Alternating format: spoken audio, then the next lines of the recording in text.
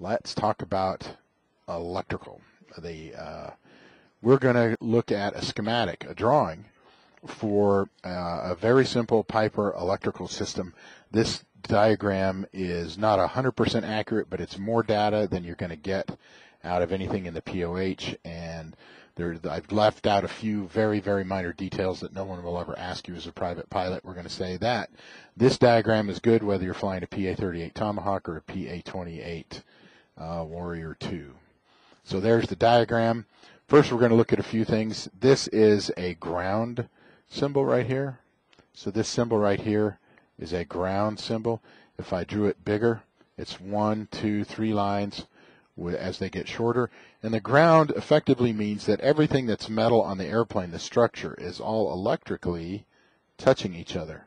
And this works the same in cars. The negative side of the battery is always connected to ground, and the other side of the battery is positive. We'll get back to it here in just a moment. So that way electrons have a way to travel. The electrons leave the negative side of the battery, and in this case, the battery, they could go through this component and through a fuse and come back to the battery, and the battery would be discharging. So you have to have a complete circuit. So we might as well talk about the battery. So here, right here, we have what's called a 12-volt battery.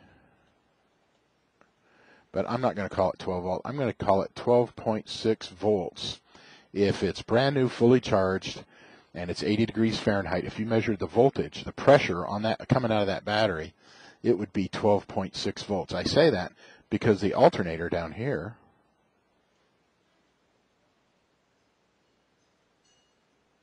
when it's running, it runs at 13.5 to 14 volts.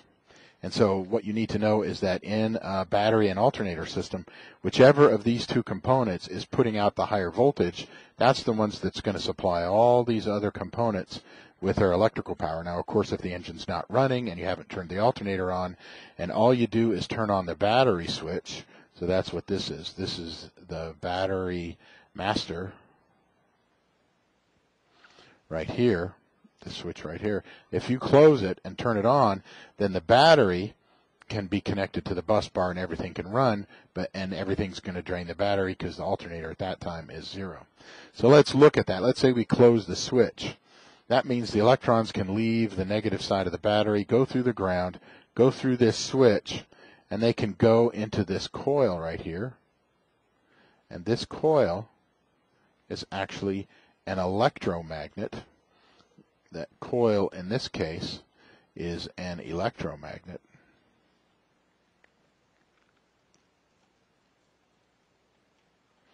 And there's a piece of iron in here, this iron plate. It gets pulled down when this electromagnet yanks on it, and it touches these two contacts together, and effectively, let's see if I can get rid of that silly line. There we go. And it allows this positive side of the battery to go through there and be connected to what's called, we're going to call it the 14-volt DC bus, and it is positive.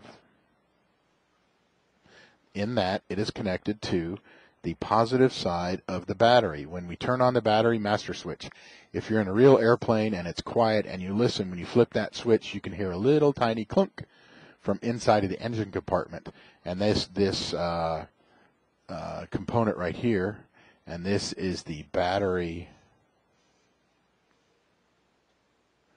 relay. The battery relay energizes. The electromagnet is powered now.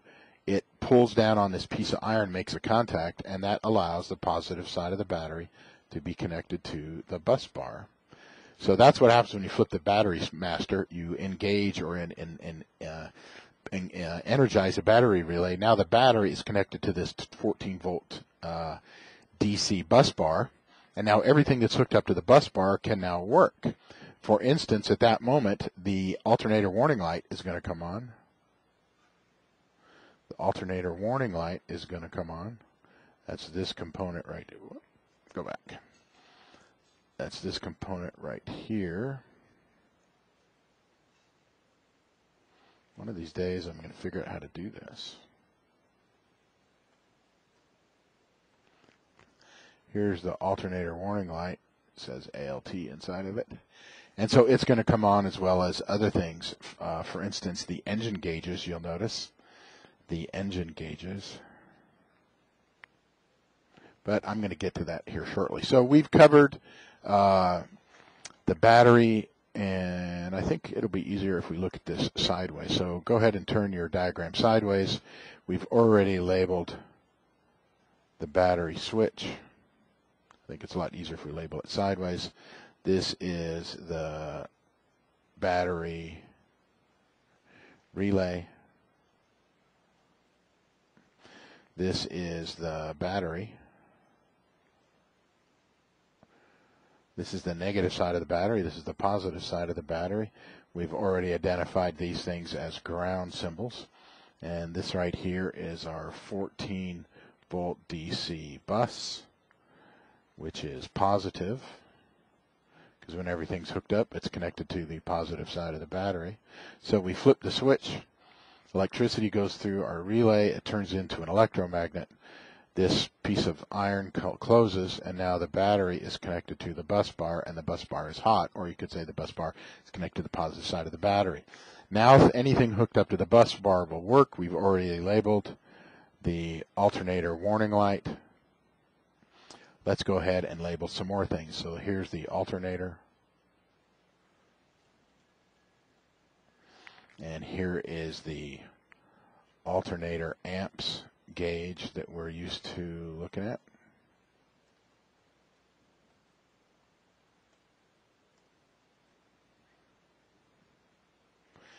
And this switch right here is the alternator switch. And here we have a voltage regulator.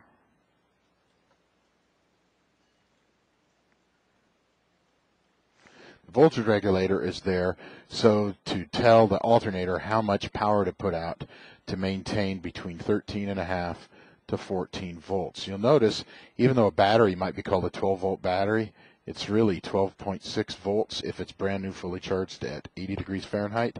The alternator, even though the bus bar is labeled in the POH and other places as a 14-volt bus bar, the alternator puts out somewhere between 13.5 and 14, which is normal. So that's what we would read if we had a voltmeter, but in this airplane we don't have a voltmeter. But that's what the voltage regulator is doing. It's controlling the alternator to put out the right amount of electrical power to maintain 13.5 or 14 volts. There is also the overvoltage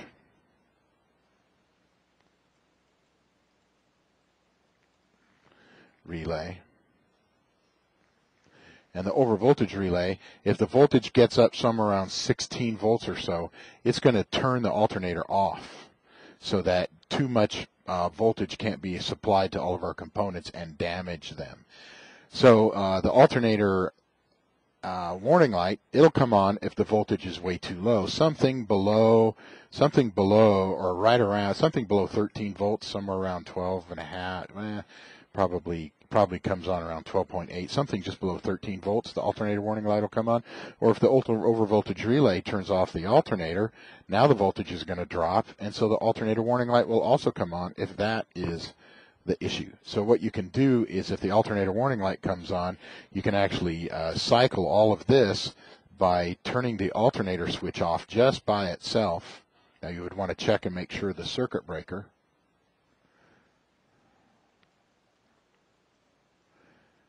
isn't popped out. If the circuit breaker's not popped out, you go ahead and of course if it's popped out, then you may need to reset it. We'll get to that here shortly. You would turn the alternator off and then turn it for more than a second and then turn it back on, and that might fix it. If the alternator warning light goes off and the alt amps now reads a normal amount, then you'd be pretty happy.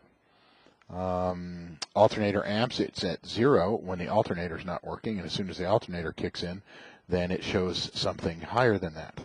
And across that first 5 or 10 minutes while the engine is running, the battery is going to have to get charged up. The alternator, since it's putting out a higher voltage than the battery, it's going to be supplying all the electrons, all the power to all of our components, and it's also going to be charging the battery for that first 5 or 10 minutes. But once the battery gets charged, or as the battery is charging, you're going to notice the alt amps go down a little tiny bit. Let's just say it was taking 10 amps to charge the battery. It's going to come down 8 amps or so, and then it's always going to be about plus 2 amps just to maintain the battery. It's always going to be trying to maintain the battery. And where does that energy go? It keeps the battery warm. It doesn't get hot, but the battery gets warm. So if you could turn off everything on the aircraft, which you can't turn everything on, and the battery is fully charged, the needle would come down here to 2 amps. So whatever this is reading, if the battery is charged, then 2 of the amps that it's reading is just for the battery, and everything else is powering everything else.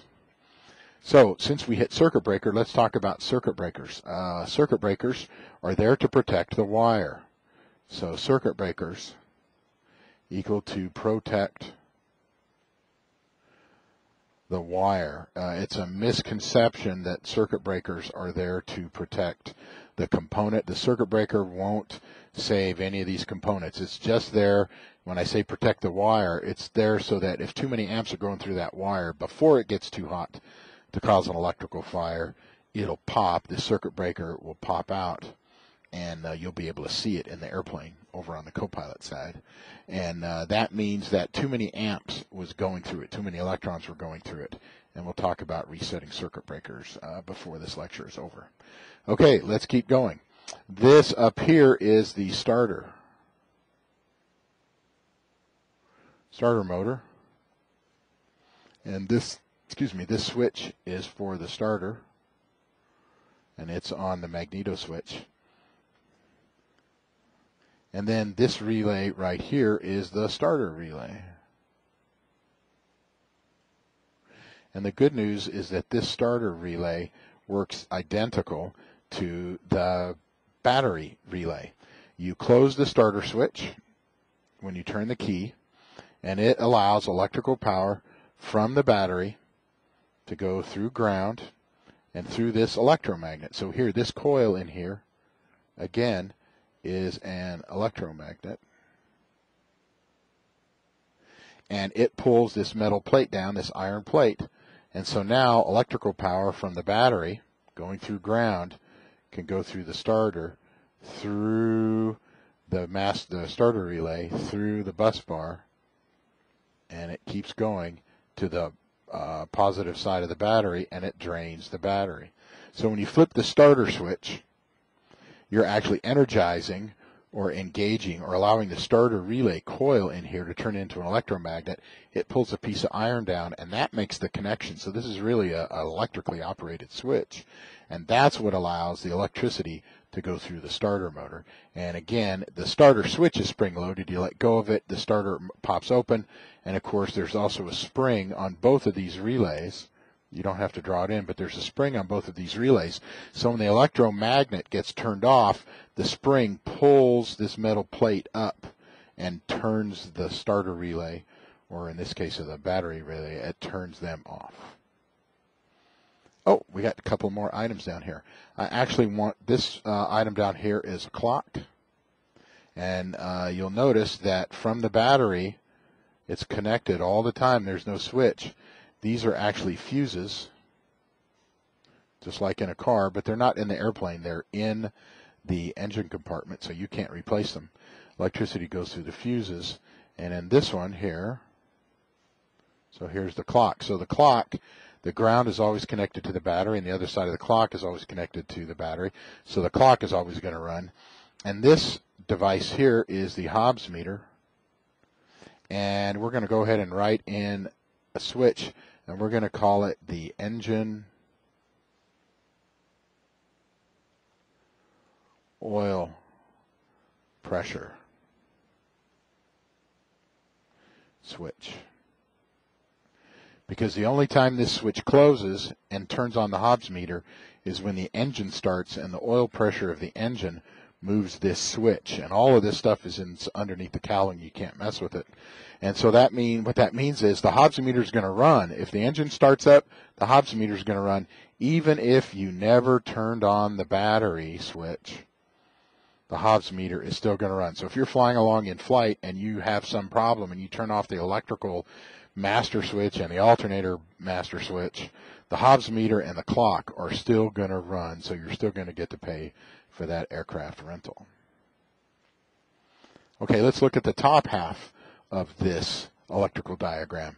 You'll notice these first 4 items right here are the first main switches in a PA-28 in the simulator and in a PA-28 Tomahawk. So this right here is the electric fuel pump. And then we have the landing light.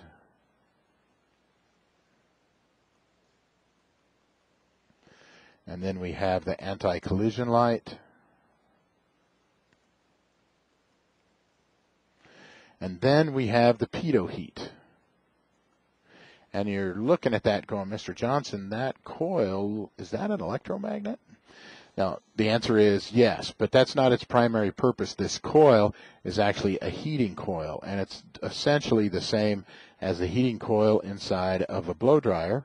And when you run electricity through a wire, it gets hot. We're just going to run a lot of electricity through this wire, so it's going to get hot enough. And on the pitot mast, if you think it might be icing up or gonna ice up, you turn on the pitot heat so that that little hole where the ram and static gets pushed into the pitot mast, so that ram and static pressure can get in there because you don't want it to get clogged up with ice. So you notice there's a switch. So each one of these has a switch. These are the 4 gray switches for the PA-28, and of course each one has its own circuit breaker. And then we're going to skip for these 3. We'll come right back. And these are the navigation lights, or the nav lights. And if you're going to fly at night, you got to turn on the nav lights. There's one on the left wing, the right wing, and on the tail. We'll talk more about that when we get to night flying. And I'm going to go ahead and draw in. It looks like I missed a wire right there. And there we go.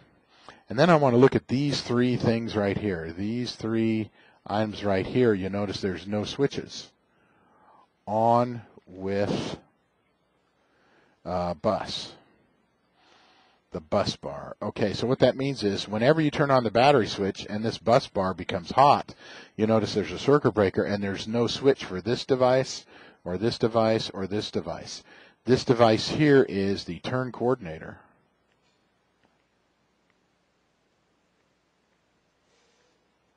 So there's no switch.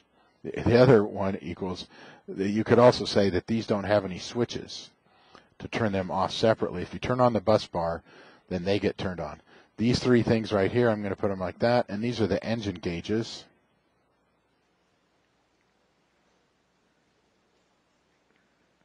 There's no switch for that. And then this last one is the stall warning horn.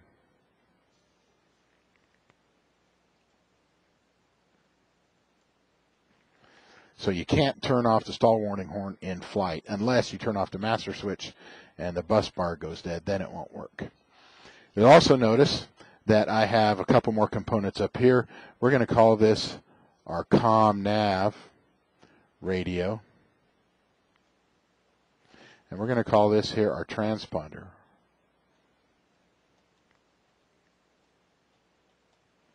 And you'll notice that through circuit breakers, now there's switches on the radio. There's usually not separate switches for each one. And you'll notice that I've got a switch here. So this is a switch. Of course, there's lots of switches all over this place. We've got lots of switches. Excuse me.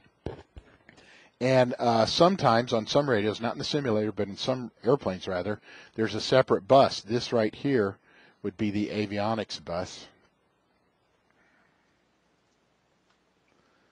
And then this switch would be the avionics master.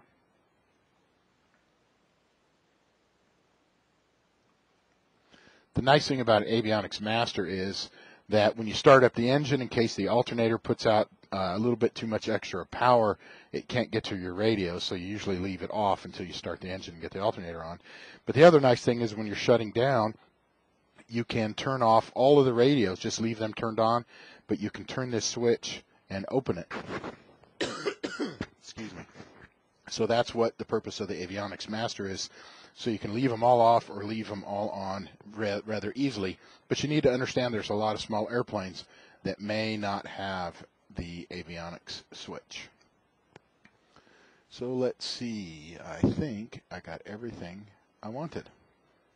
Yay. So remember, on the test, I'm going to give you a diagram that looks like this. I think I'll be turning it so with the holes on the paper like this. So I'll be rotating this 90 degrees, and then I'll be giving you a list. I will list items to label. So I recommend you practice that.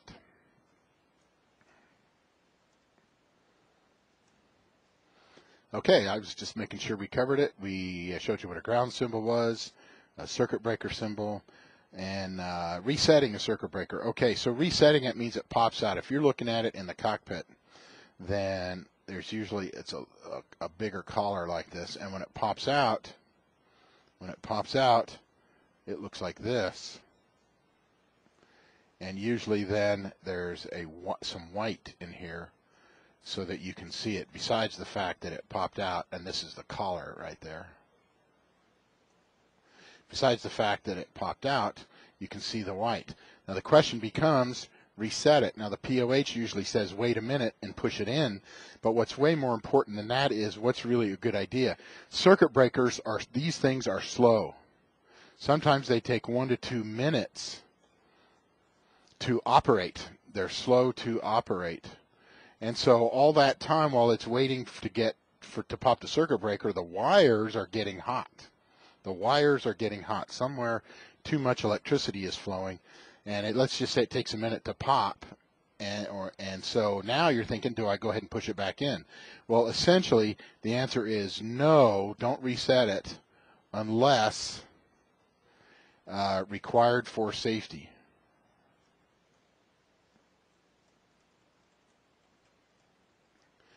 And you wait 1 minute or more.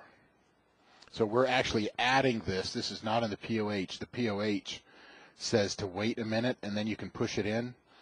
But the FAA has some very good guidelines, and I highly recommend it. Don't push a circuit breaker back in unless it's required for safety purposes, like you're flying at night and you're landing at an airport that has no lights. Maybe you need to use the landing light, or you're in the middle of Class C airspace and the radio circuit breaker popped. You might decide you need to push it back in. But if at all possible, don't reset. Resetting just means pushing it back in.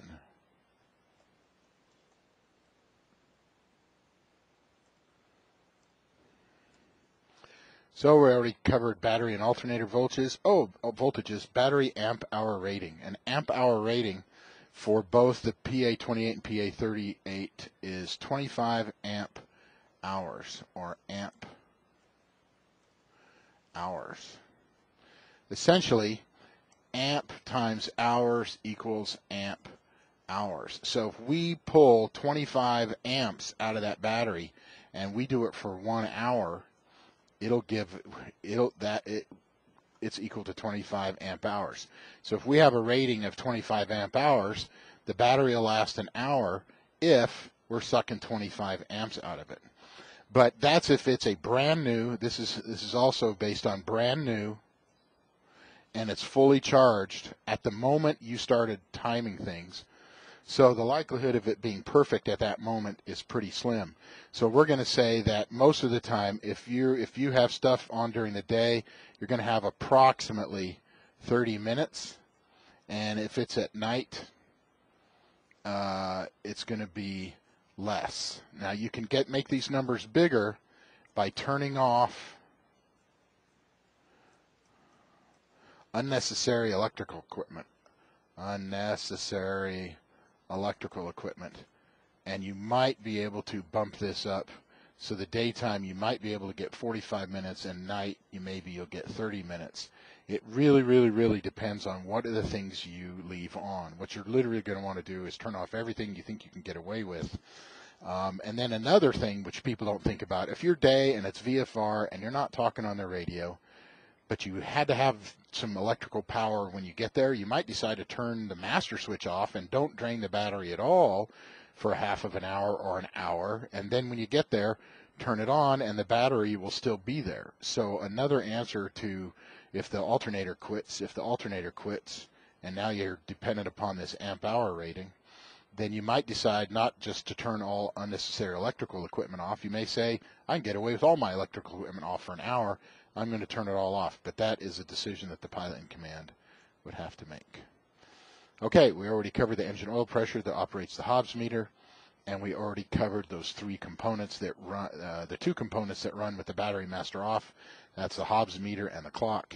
And of course, what's powered whenever the bus bar is powered, that's the turn coordinator, and the engine gauges and the stall warning horn will all work because there's no switches. As long as the bus bar has powered, those things will work. And we already covered that coils in relays are electromagnets, but the coil in the heating element in the pitot heat is a heating element. And of course, if the battery's fully charged, let's look at alt amp. If this is our alt amp gauge, it's going to read down here at 0 when the alternator's not working. Let's say it comes up to 30 amps after we get the engine started and we turn on a bunch of stuff, and across the next 5 or 10 minutes it comes down and now it's at 20 amps. 2 of those amps is keeping the battery charged. Okay.